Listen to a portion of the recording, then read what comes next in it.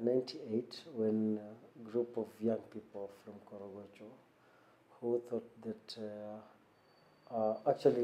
who thought that they want it was good to form a study group to help other young people and help their colleagues, or becoming the mentors of others who didn't get an opportunity. Actually, it was sort of a study group that came together to form an organization, small youth organization.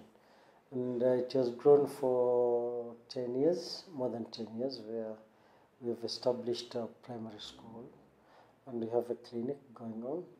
But right now we are just mentors for other young people who are in charge of that. It is, the courage was all about, helping or giving hand to the people, to your community, giving a sort of giving back to your community. I've been actually concentrating for the last 7 to 8 years, working on youth development, and it has been a quite rough journey, given that we are dealing with different kind of people, and we usually say young people in Swahili ni damu moto. Youth are hot blood, if I can say. They want everything to be done quickly, and they want quick results. So it has been a learning process to me, and where I settled, I decided that it is now to move into the big agenda.